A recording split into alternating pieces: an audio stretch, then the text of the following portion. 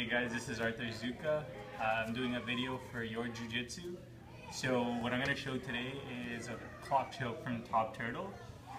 And what's really different about this one is my right hand positioning, okay? So it starts off the same as any other clock choke. You turn out the lapel, just lift your head so they can see.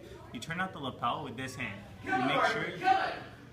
You make sure your elbow is not too deep, otherwise you get rolled, okay? So you're always cautious of that, and that's your priority. Now you feed, once you rotate it outwards, you grab it deep, okay? Some people don't like to grab deep. I personally love to grab it deep for the clock choke from this position. Now you move forward a little bit, and what you do, if you come around with the camera, is you take your right hand, you weave it through as you step forward. You see where I've hooked?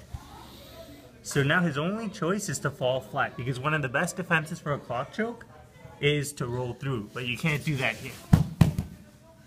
Okay, just one more time. You'll catch up one? Yeah. Okay, so I'm here. I rotate this outward.